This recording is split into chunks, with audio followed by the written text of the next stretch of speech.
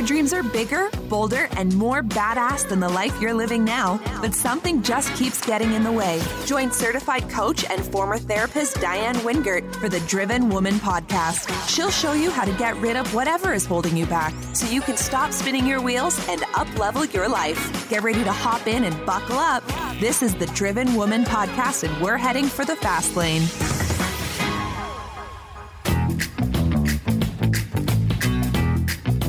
Hey, and welcome back to my fellow driven women.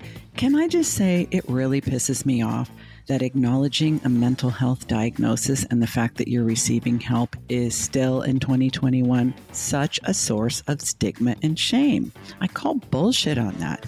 And I want to express gratitude to the brave, clever people on YouTube, Instagram, and my favorite, TikTok, not to mention those who have started mental health themed podcasts, for all they do to normalize mental health conditions by dropping their masks and sharing their struggles. In my opinion, they have done more to raise awareness and spread hope in just the last couple of years than the psychiatric community has been able to do in decades. So in today's solo episode, I will share with you my thoughts about being a person with a difference. In my case, ADHD, and what those four little letters mean to me. You know, ADHD is a mouthful when you spell it out: attention deficit hyperactivity disorder. Not only is the clinical label totally confusing, because people with ADHD can and do pay attention. Have you ever heard of hyperfocus? And many of us aren't even hyperactive.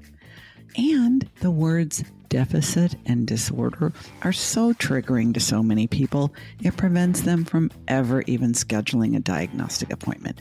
So if you suspect or know that you have ADHD and you don't want to pledge allegiance to any of the factions within the community, those who say it's a superpower and others who say it's a disability, but you do, in my opinion, need to decide what you make it mean about you, about your life, about your options, about your abilities. So listen in as I share my journey with ADHD, with the diagnosis, what I make it mean, and the choices that I have made that I think just might work for you. This week's pod praise comes from Catie 23, who writes, "Fun, inspiring, and impactful. Diann's enthusiasm for making all our lives better is so fun to be around. Great conversations driven by a true desire to make a difference and continue on her own path of self-growth and personal development are super inspiring. So lucky to have come across this pod." Well, thank you, Catie 23. I feel lucky to have you as one of our listeners.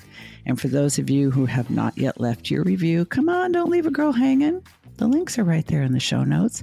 And what's also in the show notes this week is my recommendations for other podcasts that I think may be of interest to you, as well as some of the Instagram, YouTube, and TikTok influencers that I think are making the world a better place for anyone who has a mental health diagnosis. So with no further delay, here are my thoughts on being different, not deficient. I hope you enjoy.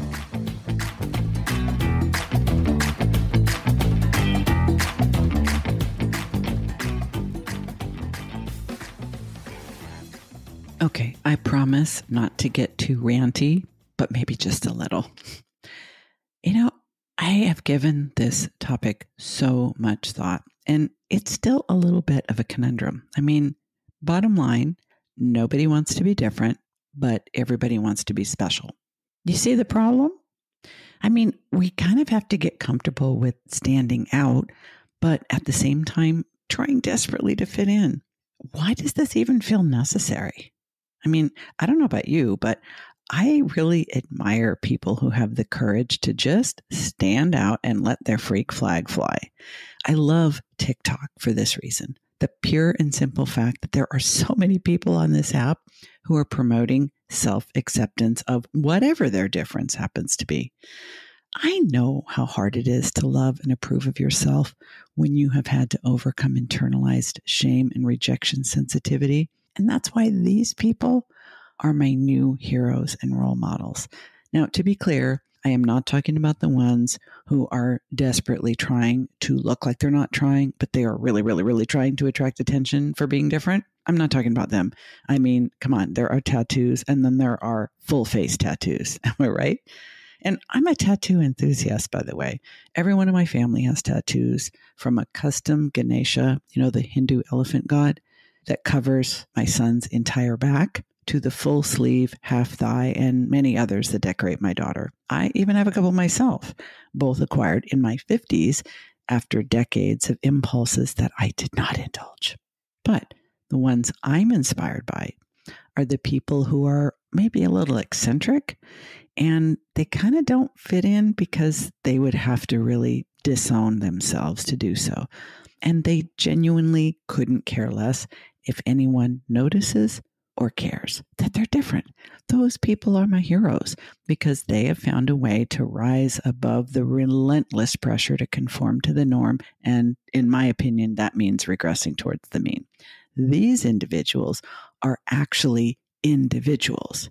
And that takes so much honesty and courage, especially when you can just be yourself without being angry, without being resentful, and without having a chip on your shoulder.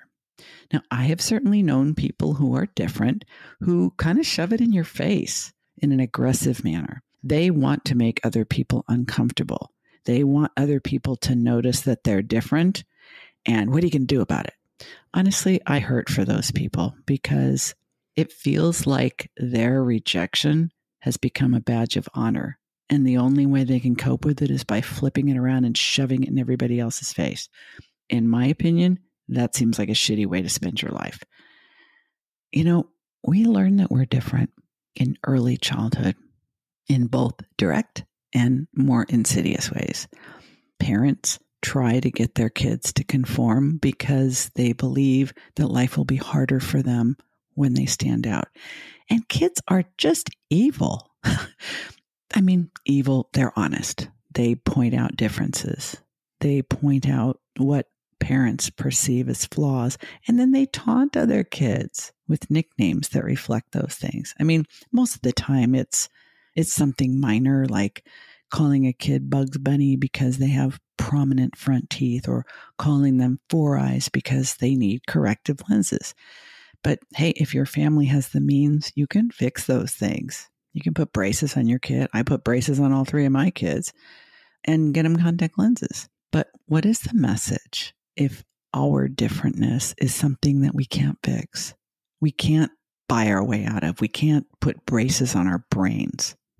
What if our difference makes us stand out and get noticed in a way that is going to last for life? I mean, what if your difference is that you're gay or non-binary? What if you have a different operating system? What if you are wired to be ADHD or on the autism spectrum? What if you have Tourette's? Good luck hiding that. What do we do then? And more importantly, what do we, as those who have these conditions, make them mean when this is the way we are different?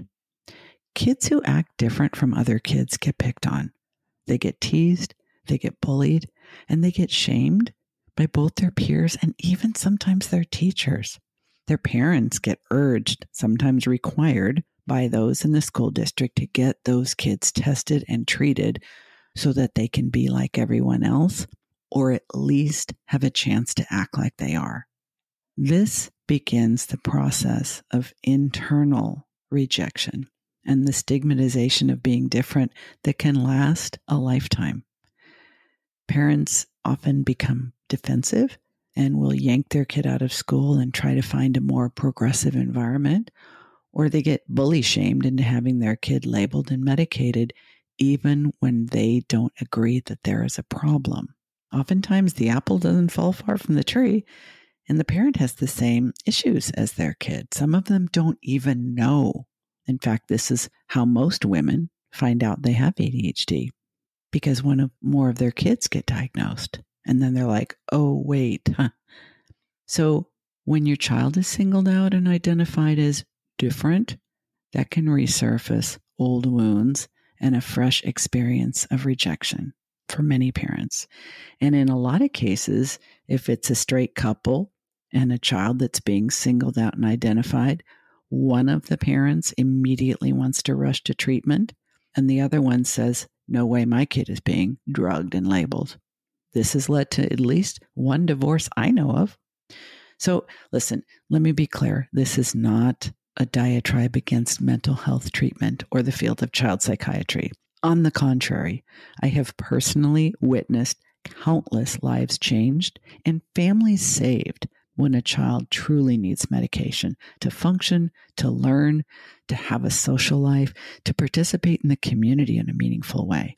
What I am talking about is the fact that our very human nature dictates that we all kind of need to conform and behave according to some agreed upon standards. And there's not a whole lot of tolerance for those that don't. This has been true across all of human history all around the world. I spent a couple weeks in Mongolia a number of years ago as part of a medical team that went there to teach and provide services to a pediatric hospital. It was a fascinating experience, and I realize now was the very beginning of my relationship with Buddhism. Anyway, I lectured on the topic of suicide prevention because there was a growing concern at the time about the rising suicide rates among teens and young adults. What was both fascinating and horrifying to me is that in Mongolia, at least at that time, both children and adults who had either a mental illness of any kind or a developmental disability at any level were left in institutions by their families. Now, most of the Mongolian culture is nomadic, so families follow their herds and they do not have the wherewithal to meet the safety needs of a family member of any age that can't follow directions and behave as they're expected to. So they were forced to leave them in these institutions, knowing that they would be cared for, knowing they would be safe, and they went on their way. So to be unable to stay with the tribe has always meant being abandoned. And this is the deepest fear of all humans. It's the primary reason why we conform on an existential basis. We do whatever it takes to fit in, because when you don't fit in, it carries the risk of being left behind, being excluded, being alienated from your group, from your people. And at least in the case of our ancient ancestors, that could mean the risk of perishing. This is our genetic programming. No wonder we try so hard to be like the others. Being an individual carries the risk of isolation and alienation. You have to be pretty darn evolved to resist that kind of fear. Now, to be clear, I knew I was different from a very early age. I knew I was different because I was adopted. I knew I was different because I didn't look like anyone else in my family. And I just thought differently, behaved differently, had a lot more energy. I had an insatiable appetite for life from a very early age and just needed a lot of stimulation to keep from getting bored and restless. But I eventually became a psychotherapist and got really good at identifying ADHD in adult women. I was very comfortable telling my patients at that time that having a mental health diagnosis was not necessarily a negative. But I avoided getting diagnosed myself for many years. I mean, deep down, I knew I probably had ADHD. I mean, all of my kids did, and I'm the only parent they all had in common.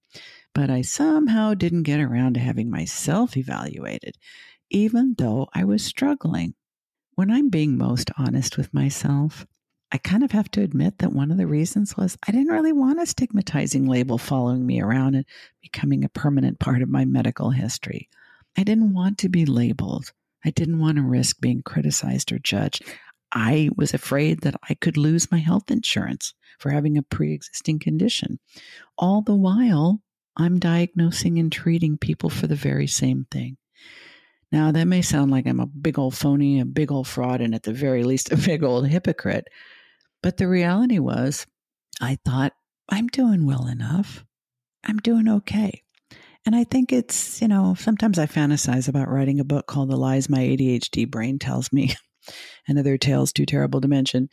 But nobody wants to have a deficit or a disorder attached to them. It's more than just the fear of being different and having anyone find out about it. It's about what we make it mean, what that difference means. Well, as you know, eventually I changed my mind and I got myself diagnosed and treated. And since then, I have, quote, come out about my ADHD. I talk about it all the time, publicly. The information is out there. Can't deny it anymore, won't deny it anymore. But I admit that I can still monitor people's reactions, even if it's on a very subtle, subliminal level. I consider myself pretty intuitive, and I can kind of tell when someone's perception of me has been influenced by knowing about my difference. Sometimes I'll feel their rejection or their judgment or maybe their confusion, and I'll get that kind of knee-jerk reaction of, well, fuck you then. Of course, this is in my thought bubble. I don't actually say it. I have learned to inhibit my verbal impulsivity most of the time. But I can notice when getting this information makes a difference. And I need to remember that their opinion of me is none of my business. It doesn't matter. What matters is my opinion of me. So my goal, at least at this point in time, is I can notice, but I'm not allowed to care. I can notice if people are making a judgment, if it changes the way they think about me, might make them less inclined to be my friend, trust me with their money, hire me to, I don't know what. But my goal is, it's okay to notice. I do notice. I just don't want to care. I want to be like those eccentric people who stride through life, standing out in total self-acceptance, going about their business, being very visibly different from others, and not concerning themselves with what anyone thinks about it. I'm definitely not there yet, but I'm working on it. And I want you to think about your goal. What kind of relationship do you want to have with your ADHD? Are you okay with the fact that you hate it? Feel embarrassed by it? Wish you didn't have it? Or do you think it makes you interesting? Makes you kind of fascinating? Makes you kind of funny? Makes you more exciting? Or is it just a facet of who you are? No more, no less important than your eye color or your height. Like every other aspect that makes you uniquely you, what you make of your ADHD is truly up to you. Please don't leave it up to others to decide for you. Don't leave it up to your psychiatrist or your therapist. Don't leave it up to your other family members or friends who have the same diagnosis. And for the love of God, do not leave it up to social media, because there's a lot of opinions out there. The only one that should matter is yours. It's your responsibility. It's your identity, after all. So what you make those 4 letters mean matters. It matters because your ability to love and accept yourself depend on what you make it mean. Your willingness to tolerate behavior from others matters based on what you make it mean. What you will aspire to in this life, how much education or training you'll get, how far you'll go in life, does depend, at least in part, on what you make those letters mean. So you get to decide. Don't consume too much media that tells you about all the horror stories and all the terrible things that can happen and all the statistical findings of the lifetime prevalence of ADHD and all the terrible, horrible, no good, very bad things it could mean, because none of that has to matter to you. You get to choose. If you happen to follow me on social media, this is one of my most passionate topics, so please DM me. I would love to dialogue with you about it. And remember, in today's show notes, I am linking you to other people that I think convey a positive, healthy, balanced idea of what it means to be a person who is different.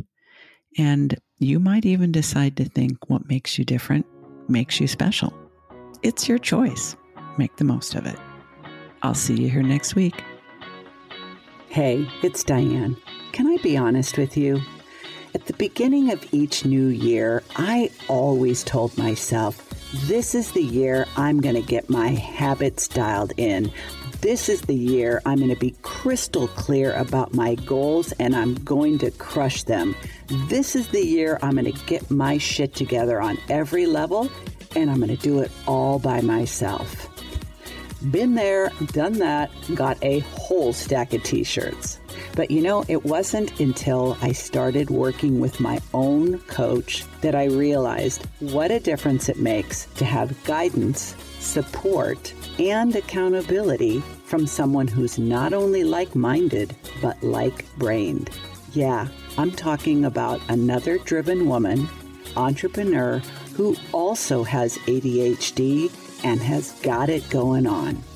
I have 2 openings in my signature one-on-one 12-week coaching program, and one of them might have your name on it. There's a link to a free consult with me in the show notes if you think this might be the year that you really get serious and go all in on an ADHD-friendly business and life. While you're thinking about that, have a listen to what one of my clients' success stories has to say about the difference it made to work with me. I adopted this phrase of this is what we do here, instead of trying to make it, like for the longest time, I was trying to make it fit everybody's need, where you were attracted. Yes.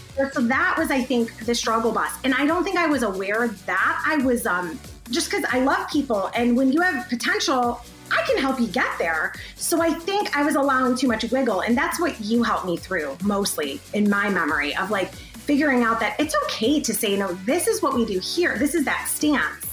And that's how Beyond Common, 12 Essentials for Success in Life, it finally was completed. It was just like this pieces and parts of things that we had done that worked to make us successful.